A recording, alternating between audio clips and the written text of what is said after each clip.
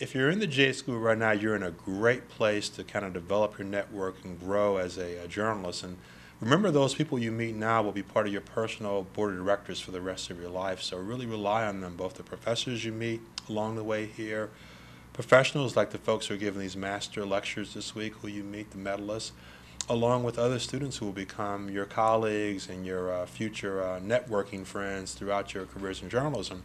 And I think that while you're here, really take advantage of all the facilities and the ability to really perfect what you do as a student, so that when you get in the field, you have some experience in doing videography and working on different kinds of platforms.